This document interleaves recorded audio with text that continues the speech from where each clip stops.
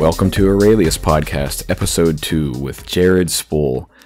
We are very glad to have you on, Jared. Your reputation does not require me to introduce you, but I will do my best. He is the founder of UIE, User Interface Engineering, writer, speaker, and author of all things user experience design and product.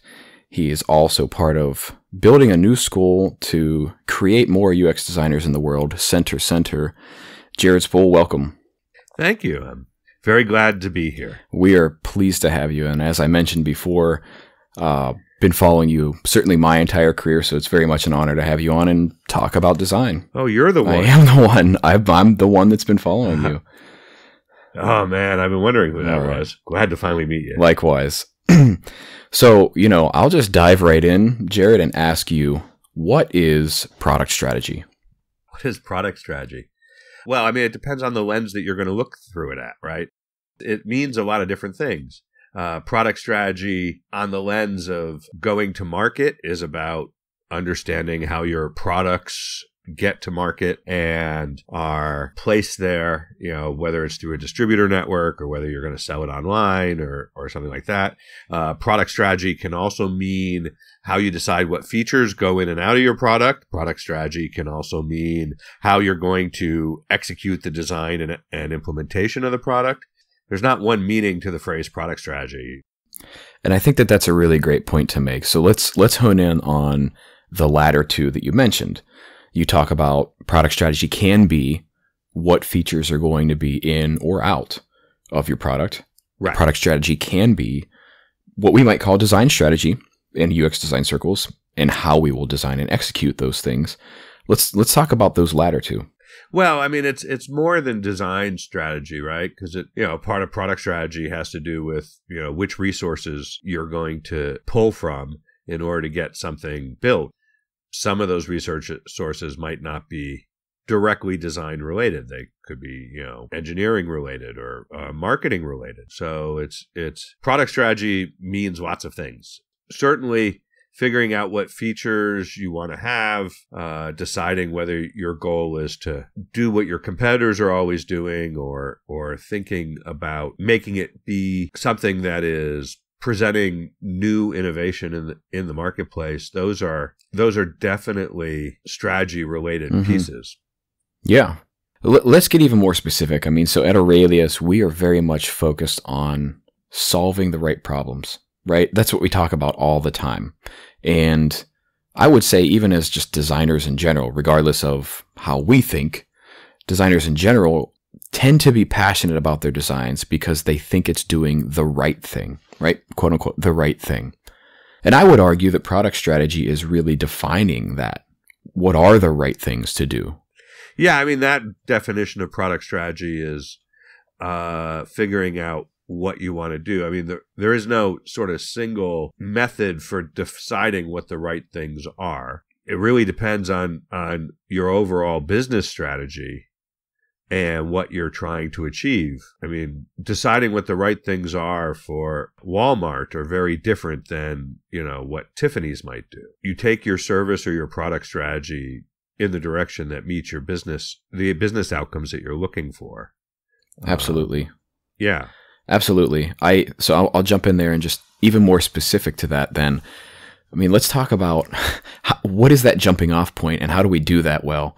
Because I completely agree with you. It's a matter of saying a good product strategy should fulfill a larger business strategy. That's what I hear you saying, I think in so many words, right? And so absolutely, yeah. As people who make products and designers are part of that, how do we do that? I mean, how do we you have to know what the overall business strategy is, right? So again, that very much depends on the individual business as to where that comes from. Different businesses come to their strategy differently. Sometimes they're marketing driven, sometimes they're engineering driven, sometimes they have. These days, there's this notion of a product organization within the larger organization that's thinking about these things. Sometimes, they're completely reactive and they're just responding to what competitors are doing or what the marketplace is specifically asking for. In organizations that have regulation, these things come through regulatory control and law changes. So there's all sorts of things that dictate what what decisions you make, and how an organization gets to that is very much unique and bespoke to that organization. There's no rule of thumb that says this is the way you do that. Mm-hmm. Mm-hmm. Yeah, absolutely.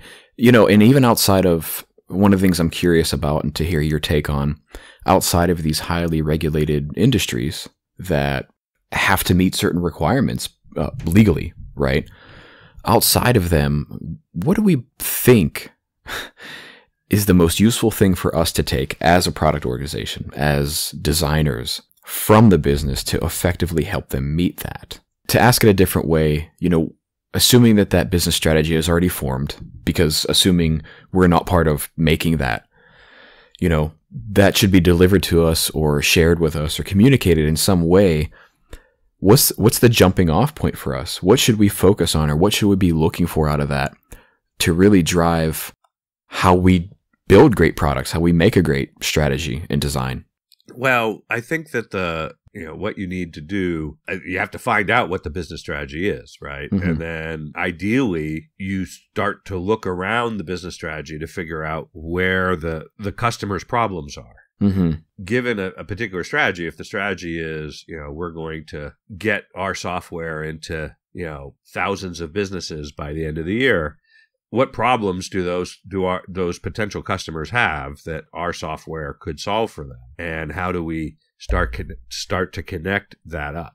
So yeah, I really like that example of just saying, okay, because this is a pretty common business type goal, right? Where we say we want wider distribution, or we want deeper market penetration, or something like that.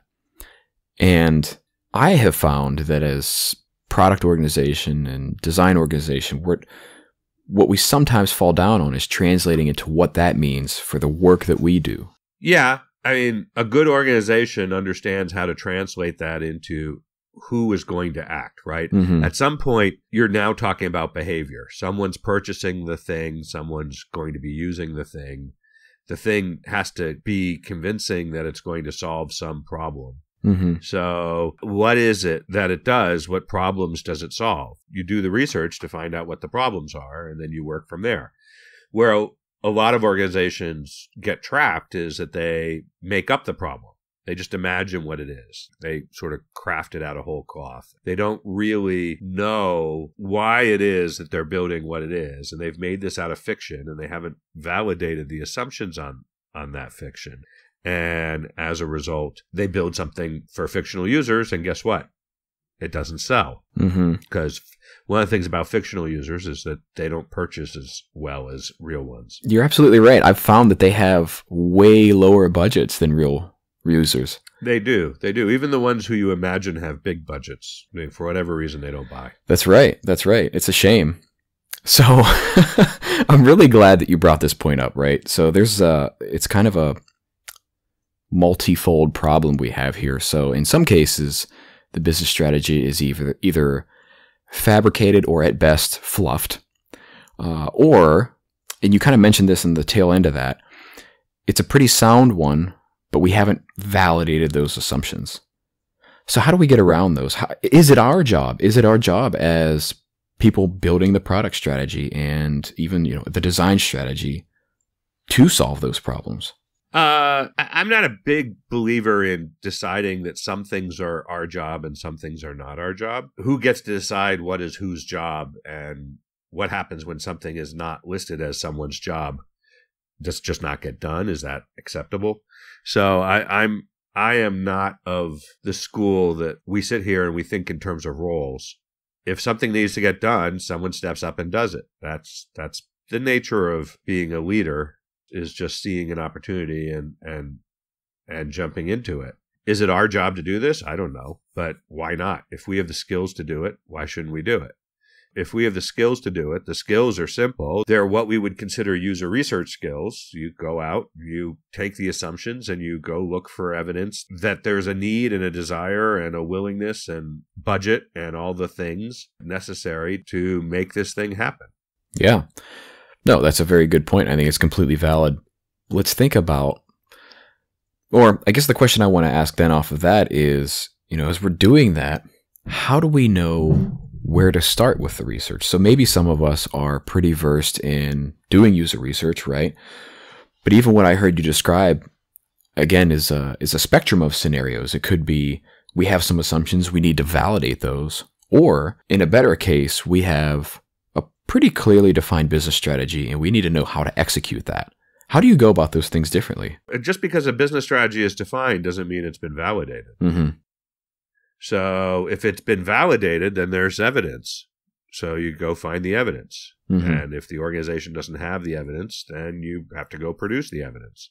This is what things like lean UX or design sprints or other types of sort of discovery activities are about. They're really about understanding the problem better and understanding who is affected by the problem and who isn't affected by it. Are the people who are affected by it, do they have access to whatever they need to get your product to solve the problem, whether it's money or access to the software or whatever it is?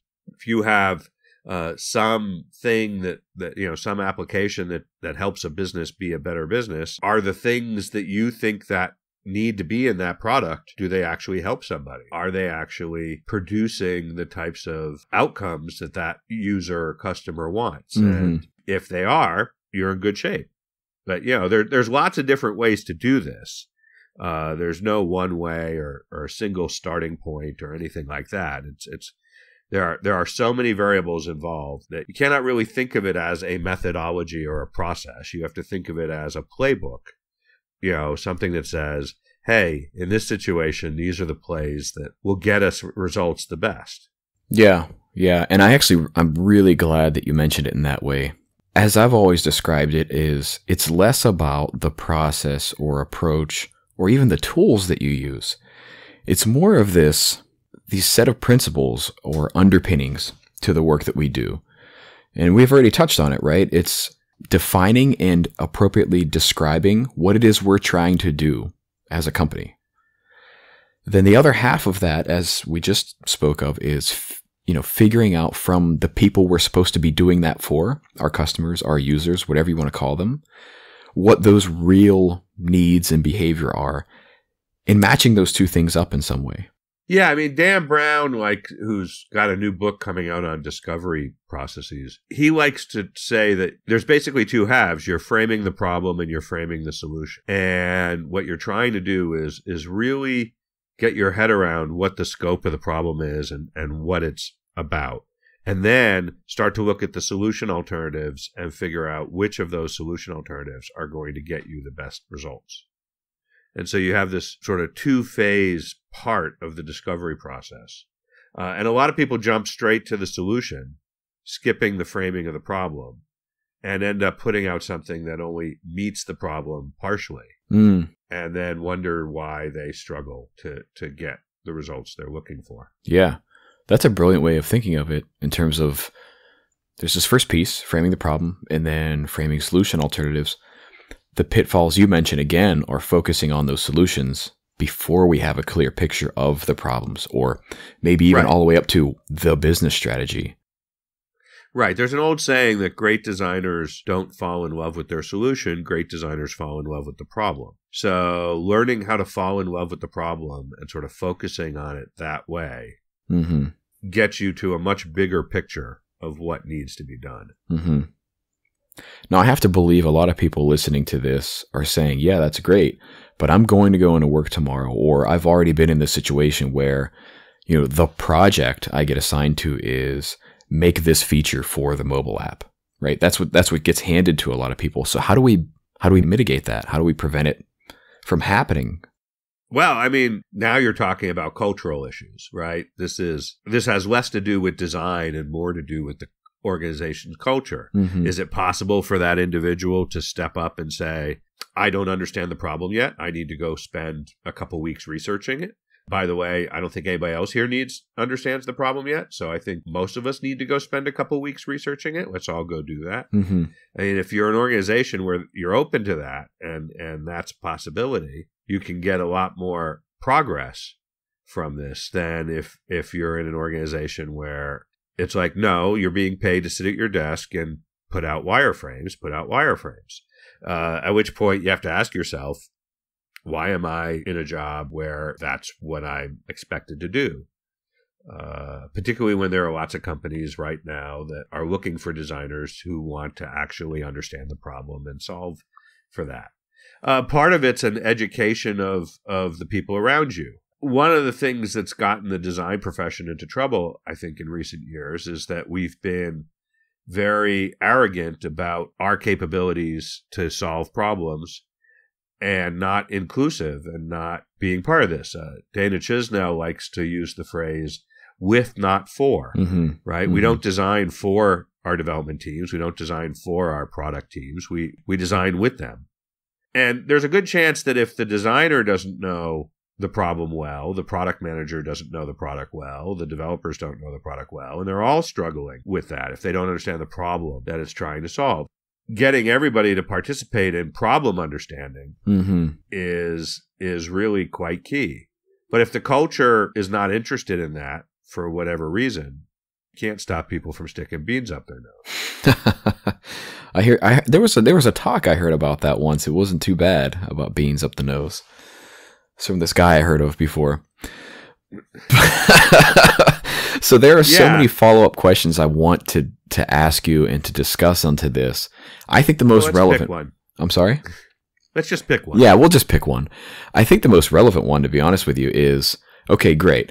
We have a choice here, right? If it's an organization that is not willing to look into that or pursue that line of thinking, I've given the same advice you have to many people who've asked me the question. I think it's time you find a new job.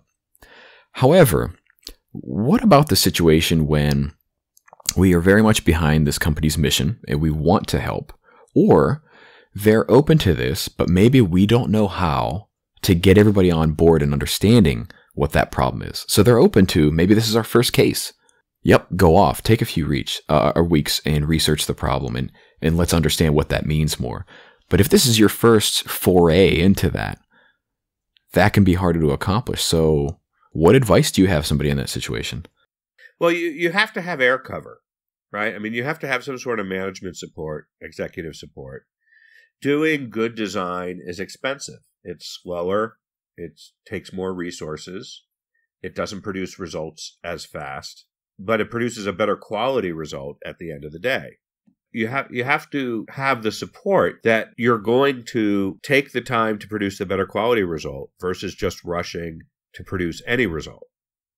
If you don't have that support, there's nothing you can do. Mm-hmm. But sometimes finding that support doesn't happen in the obvious places. You can't get that support by just convincing people that design's important. That never works. At least I've never been able to make it work. I gave up years ago. But what you can do is find somebody who's feeling pain. In an organization, almost always, what happens is if someone's working on user experience, chances are that they've been asked to do that because the organization feels that the experience is not as good as it could be. If they don't feel that, then why do they have somebody working on it, right? So you sort of have to start there. And if that's the case, if it's not as good as it could be, it usually means that the product or service is frustrating customers or users or internal employees or somebody. Whoever it is, somebody is being frustrated. Mm-hmm. And almost always, whenever there's frustration, that frustration shows itself on the bottom line of the business. Maybe sales are being missed. Maybe support calls are coming in and costing the support center money. Maybe developers are spending time rewriting things until the customer likes it, going through many more iterations than they probably should have because they're playing a game that we call Bring Me a Rock. I want a rock. Okay, here's a rock. No, it's not blue enough. Get me another rock. Okay, here's another one. Oh, it's not big enough, right? You just play that game forever. Mm-hmm, mm-hmm. And maybe the developers are creating features that nobody's using, which is a complete waste of expense and making the product more complicated without adding any value because no one's using the new features. One of those things, one or more of those things, is costing money to the bottom line. So you can find those things and you can figure out how much they're costing the business. And almost always, in my experience, when you find something that's costing the business a lot of money, what you see is that the organization already has somebody who's assigned to fixing that problem. There's probably already somebody assigned to increasing the amount of sales. There's probably somebody already assigned to reducing the cost of support. There's probably somebody already assigned to making the development team more efficient. That person may not realize that one way to do that is to focus on the user experience problems. Right. But if you went to them and you said, I could actually help you achieve your goal because I think I know where one of the sources of it. And if you were to help me do some research, we could figure out if this is in fact the case. You suddenly have a typically senior person who has a lot of power in the organization because they've been tasked with solving this big problem, to get behind what you're doing and say, yes, we want you to come do that. Sure. It's funny too, because you mentioned this whole Bring Me a Rock game that sometimes we play as software technology organizations where we develop things that we can do, but that doesn't mean we should do. And the reason I bring this up is it touches directly on how we kind of started into this, which is how do we know we're doing the right things in that case? Because what you just described is going to that person who may be responsible for some larger problem that they don't know design or a clear product strategy can actually address or even fix. How do we help them understand what the right problems to solve are in that case? Well, it's all about framing, right? Mm-hmm. You have to frame it in terms of what they're dealing with. So if their job is to reduce support costs, you start by framing the support costs. How much money is being spent on dealing with things that if we fixed the product, the calls wouldn't come in? Yeah. And so, your initial research is all about, well, what types of calls are coming in? How often do they come in? You can calculate the cost of support. It's actually really easy to do. You take how much the company spends on having a call center or whatever their support mechanism is every year, and you divide it by the number of customers or calls that they help. That simple equation tells you the dollar cost per call, and then you say, okay, how many of these calls dealt with this problem? Multiply that by the dollar cost per call. I now have a budget number. Yep. You can go to somebody and say, hey, if we fix this problem so that people didn't call anymore, that would save you $N,000 or $100,000 or $1 million a year, whatever it is. Right. No, that's great. And I mean, tying the work that we do, which can obviously be very subjective, to the much more concrete, objective numbers is great. It's only subjective if you're not doing research. Sure. And actually, I'm glad that you say that. To touch on that point, right? So there becomes this clearer picture, and again, maybe even a clearer strategy, product or design strategy to get there. But we are eventually going to make recommendations in this case on here's the thing we should do, or the thing we should design. Why? Or the feature we should make. Exactly. And so somebody's going to ask us why, or there's going to be argument. I'm asking you why you think we're the ones to make the recommendations.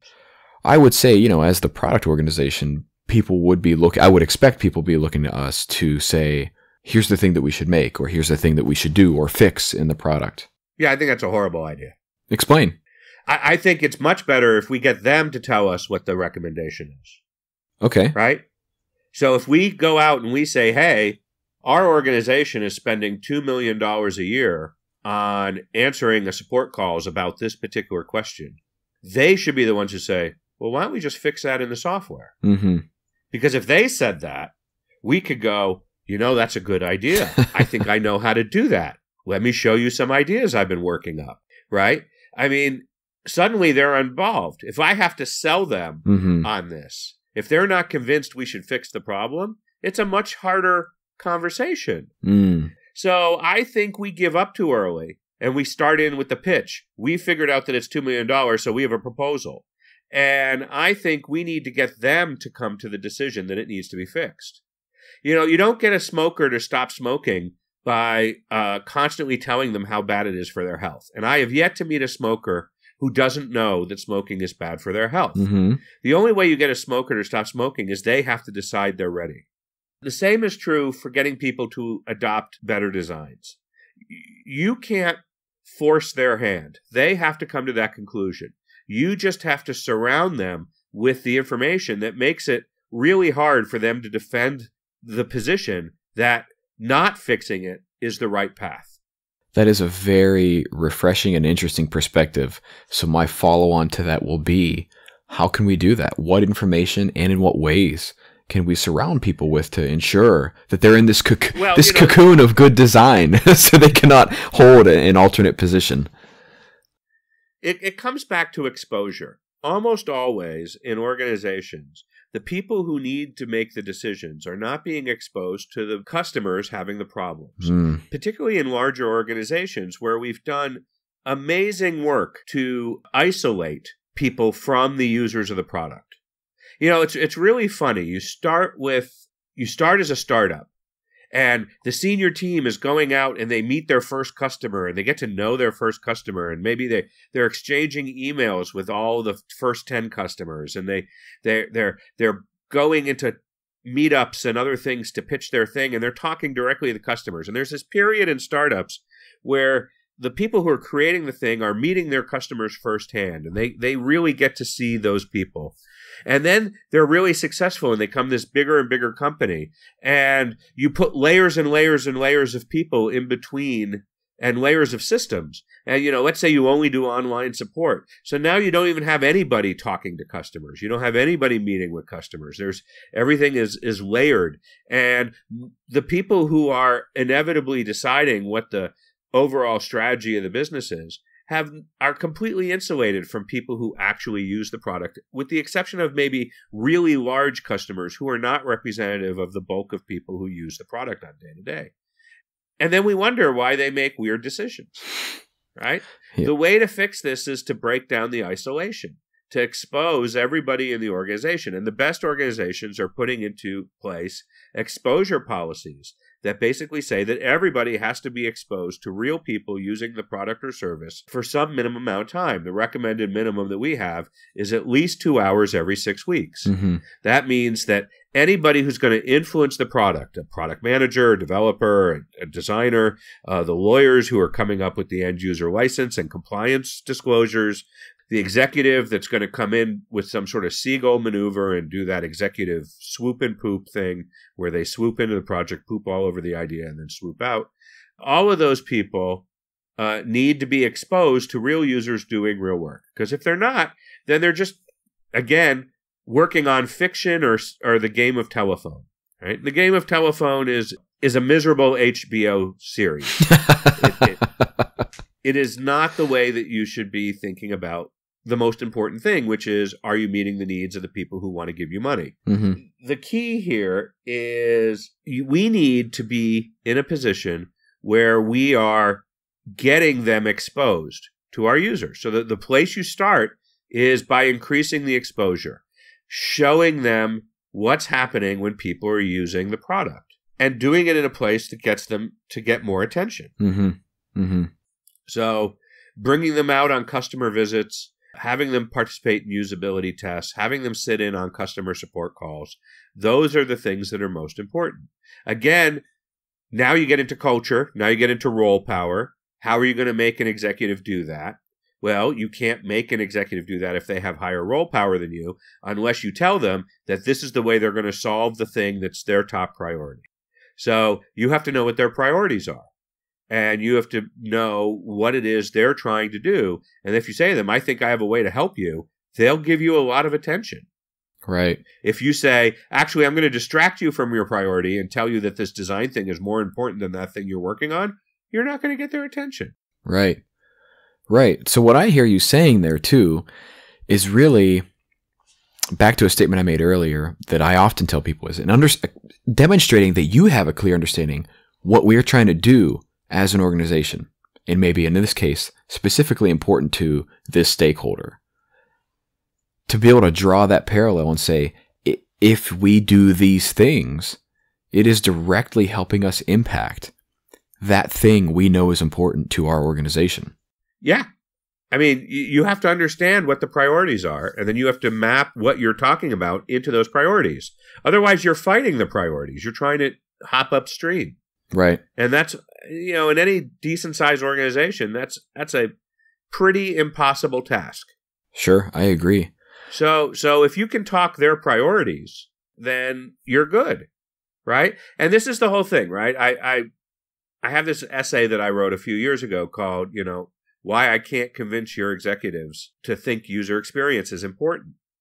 People keep asking me, can you just come in and give an inspiring talk to get our execs to believe that user experience is important? And the answer is no, I can't. There's no way I can do that. I can come in and talk about their priorities, and then we can come up with a plan to figure out how we're going to solve their priorities. Mm-hmm. But at no time in that conversation am I going to mention that user experience is important. Chances are their priorities are partially, if not wholly, affected by the user experience of the product. That they don't care about that. They only care about the priorities. Right. So let's figure out the priorities. Right. So this is a perfect place for me to ask you then. You mentioned mapping that back and, maybe in your experience, building that story. Couple things to mention there. That requires the right information and the right format. How do we go about that? Well, it's communication, right? And so, the right information has to do with you doing your homework. Mm-hmm. The format has to do with what the organization needs, right?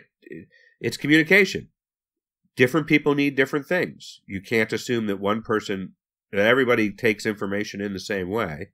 So you have to pay attention to what works best for them.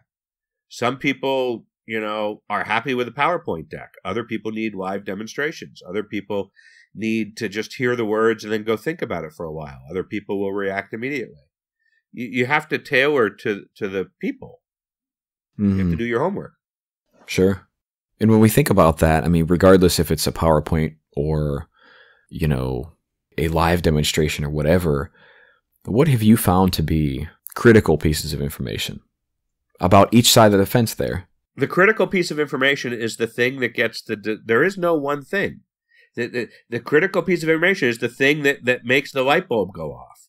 Yep. And that's so contextually dependent that you can't say, well, always do this. It works 89% of the time. That's a foolish approach to human communication. For some folks, you have to feed them the information in little bits, and they have to believe that they came up with it on their own.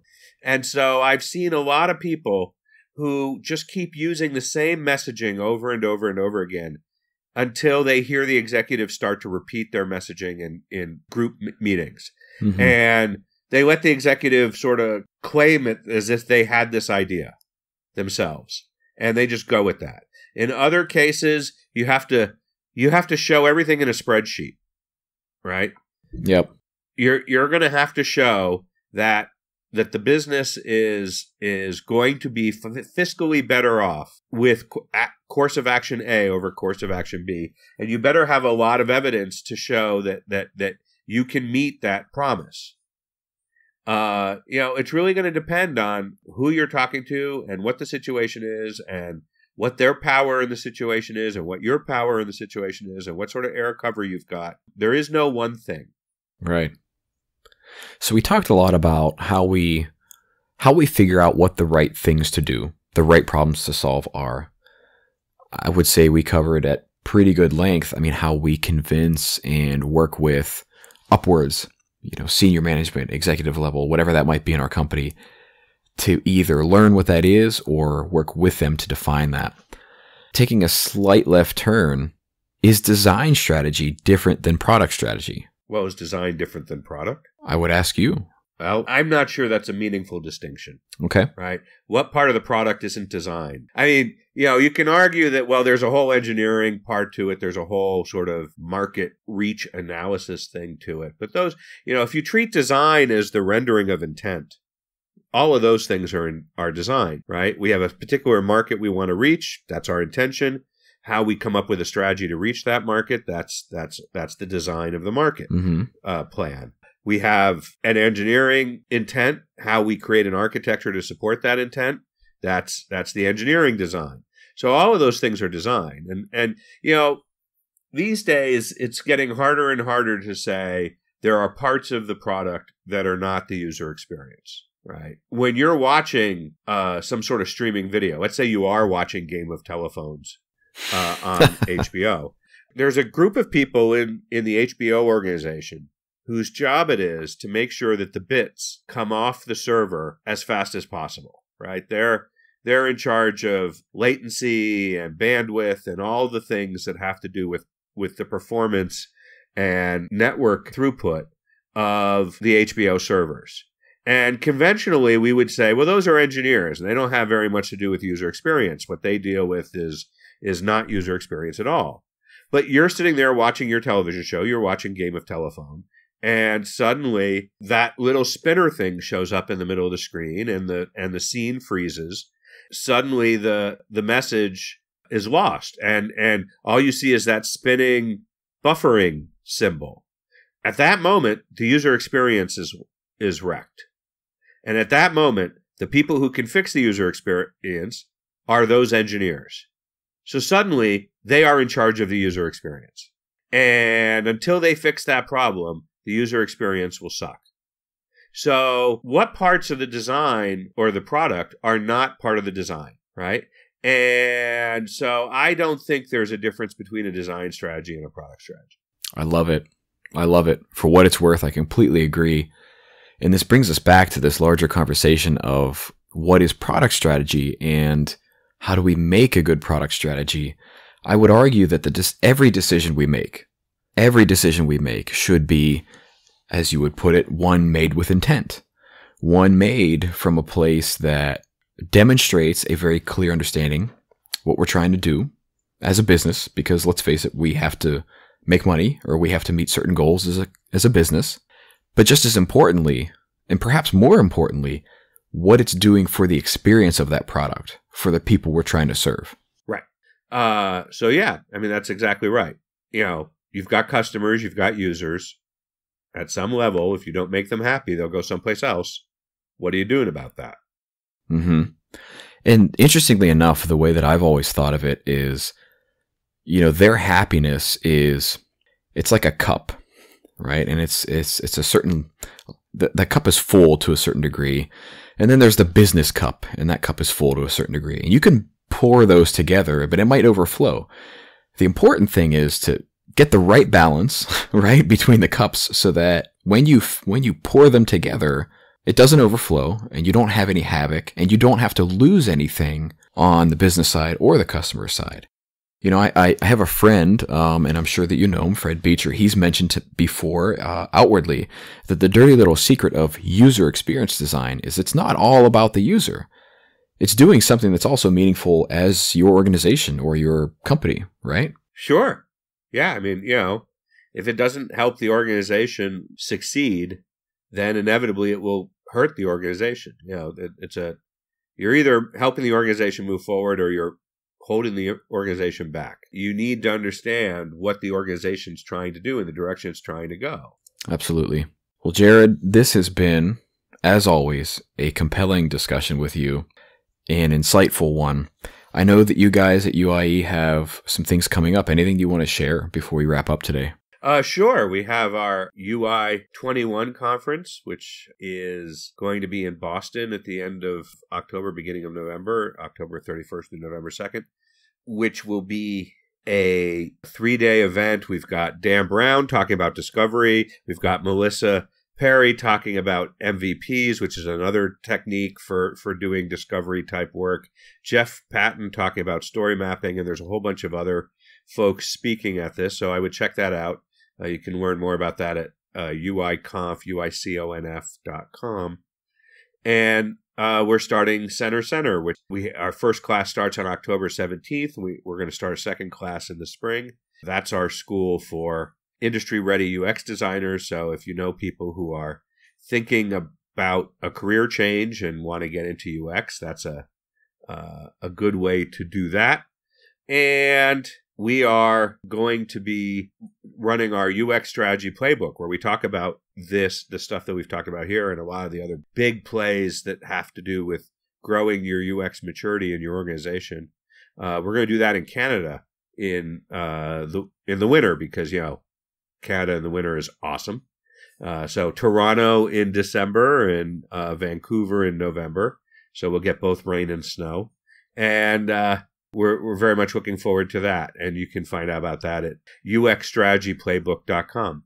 So there you go.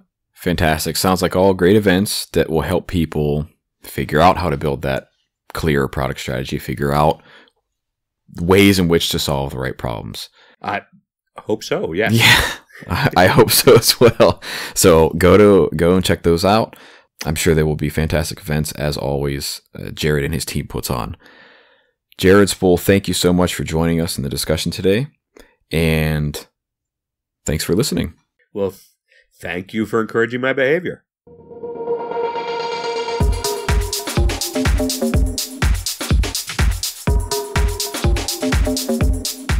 Thanks for listening to Aurelius Podcast, talking about product strategy and design strategy.